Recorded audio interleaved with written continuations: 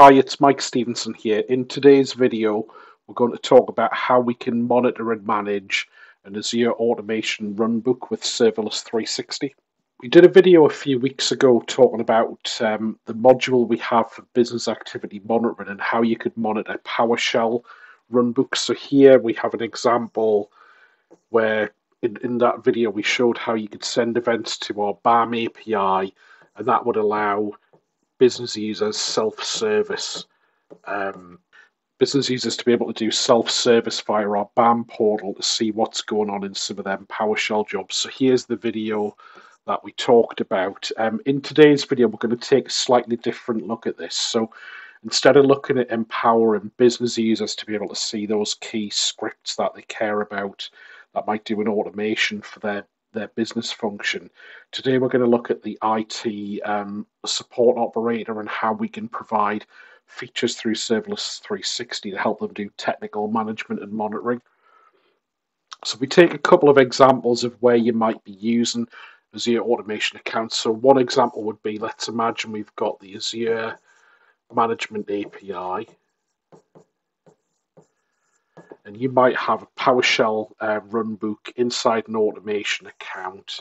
Maybe it calls out to the Azure API, you do some automation of Azure.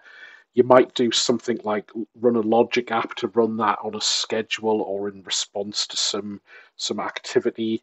You might also schedule it direct from the automation account. So that's one example where you might be using them. The other things you could do is if you're in some kind of integration architecture.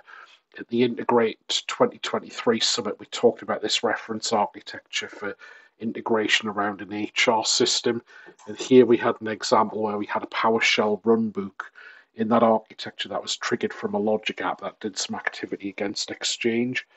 So there's a few different places I think people will be using Azure Automation runbooks. The problem that most of our customers tell us is that they have a sort of a bottleneck on the availability of Azure experts in the organization. So these are people who are highly skilled in using Azure, would be doing different kinds of solutions in Azure. In this case, it's going to be the PowerShell expert or the automation expert. And what happens is these people end up, as you build more solutions, the support burden becomes too challenging for them, so they're spending all the time doing support and not time delivering new scripts, new automations, delivering value. So what we want to do with Serverless 360 is if we can push support to the left.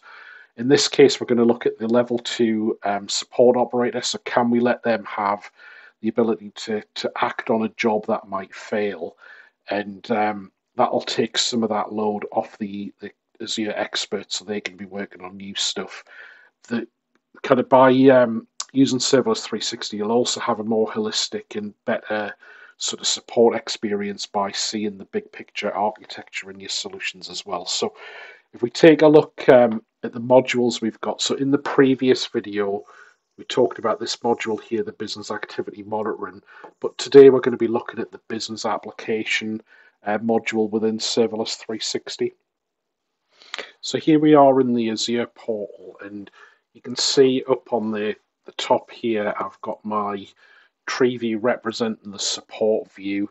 Down here, I've got my human resources area, and I've got this app here managing the Exchange integrations. And here I've got my automation runbook for activating a mailbox. So if we take a look, at the features we have, so we've added the ability to see the run history of the jobs that you've got, so you can see which ones failed, which ones might have had an error or been successful. You can see over here on the right we've got some actions, so that would let you replay or pause a job if there was a problem with it. You can see over the top here we've got things like being able to trigger a new run of this runbook if you need to.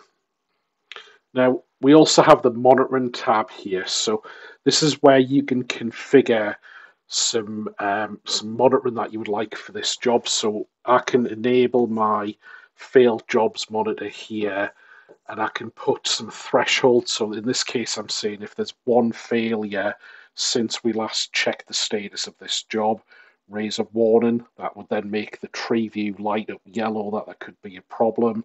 It'll trigger your notifications, and then if there's more than one, so if you get two or more failures, that would trigger the alerts to tell us there's an error, and that could trigger your alerts into ServiceNow or something like that. Now, we do have the ability here to put a note if I want to give some guidance to the support team to tell them what kind of things they might want to do if this job's reporting errors. You can see I've also got this configuration here of an action. So an action's a way of providing some compensation for this error.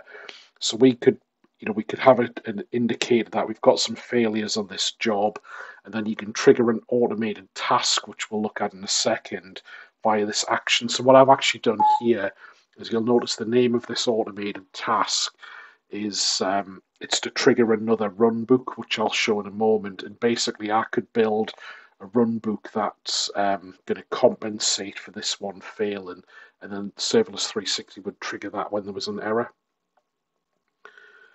So if we go back over into the application level here, in fact, actually I'll just move my tree. You can see there's a second runbook here. So we go into the application, and here we've got the automated tasks area.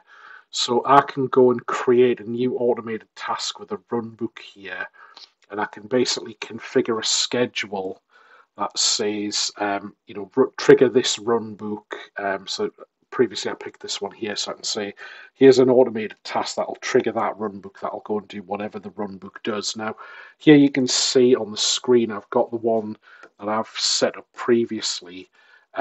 What I can do here, so as well as running this as a compensation for a failure, if I've got my level 2 support operator who's not comfortable navigating Azure and doing stuff in Azure, with a simple bit of training, we could just get them to trigger this this runbook from here. So if you look in the actions area, so I could just trigger a run of this job here.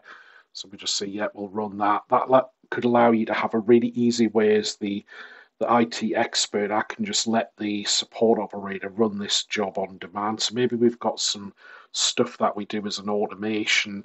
We just need a UI to allow them to trigger that job when there's some problem. So we can offload that repetitive task to the support team who don't need to be Azure experts to trigger it. So hopefully that gives you a quick overview how we've added some features to enable IT support people to monitor automation runbooks to look for failures, and create automated tasks to be able to trigger these jobs and use your automations to help drive a much more mature type of monitoring in Serverless 360. Thanks for listening to today's video, and hopefully we'll have another video that you'd like to check out soon.